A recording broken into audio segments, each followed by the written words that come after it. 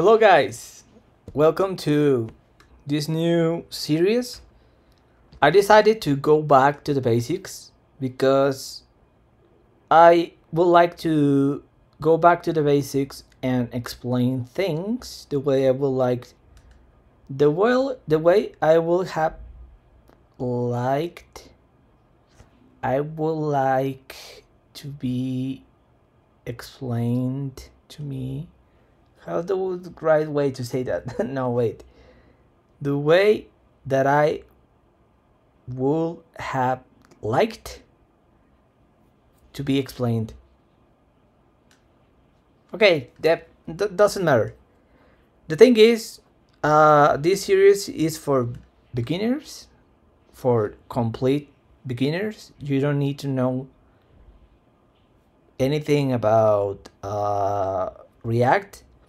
What you need to know is about HTML a little bit, and that's it. I will say that's it.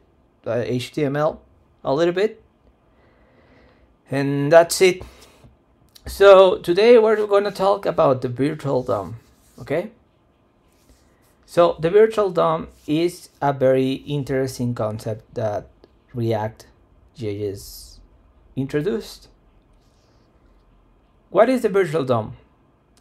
Basically, whenever you have a website, okay, you're looking at a website, it has a DOM. DOM stands for DOM is document object model. Okay, so is the model. It's a document object model, right?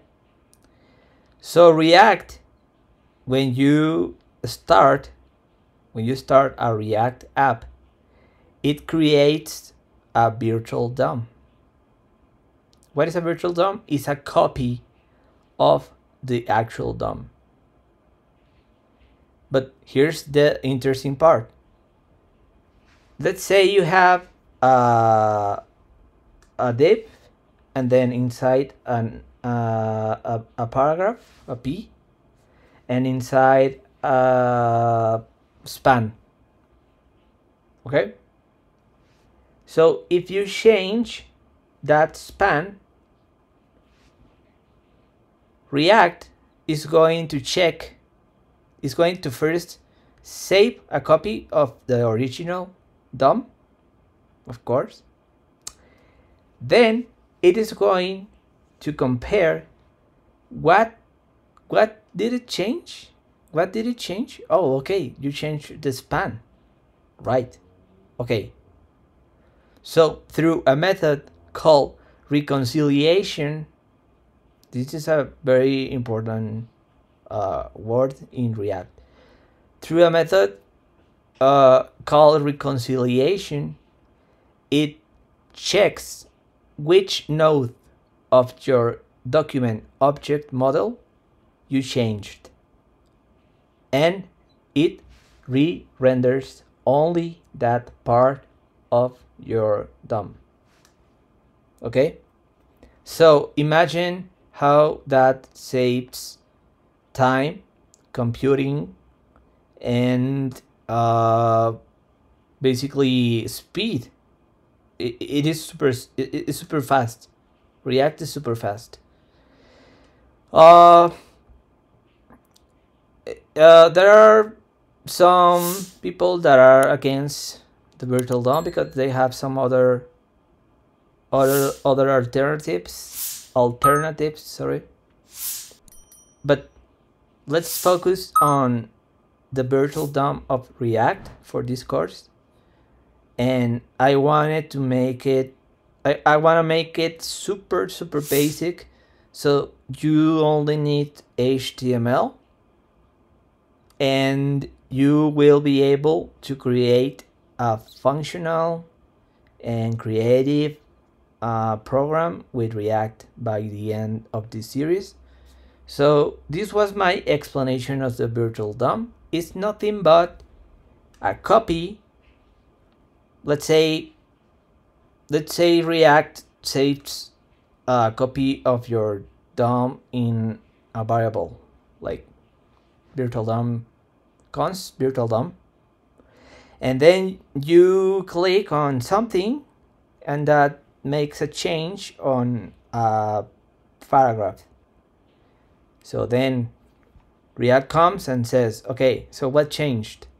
It compares virtual DOM that it had with your change, as we can see in this image right here. Okay, so you changed the paragraph.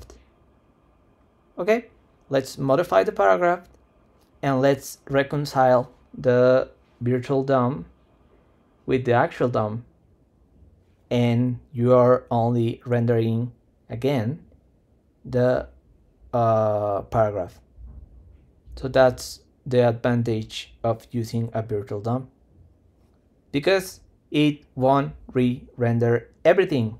I don't know if you know this, but if you create an application with HTML and you manage all of your changes, every time you do a change on any node, like a P, a paragraph, a button, whatever, it re-renders the whole page. Okay, so that's what React comes to offer. Hey, I can offer you re-render just the part that you are interacting with or the part you change, and that's the virtual DOM. And this video is gonna be called "Why Using React." The first argument for using React, I will say, is not the virtual DOM. Let's be honest. The real reason for choosing React is the popularity it has. Everybody is asking for React developers right now. Okay, so yeah, the virtual DOM is great. It's a cool thing. It's a cool thing to know how it works and such. But let's be serious. The main reason for using React is for the popularity it has, the doors that it will open for you in your career, because right now it's very on high demand. And yeah, I wanted to start with this introduction of React, and I'm going to be super blunt with you like this. Why learn React? Because it's super popular and everybody wants you if you know React. Okay, yeah, it is a cool framework for, well, some people say it is a library, not a framework for JavaScript, but let's be serious. Okay.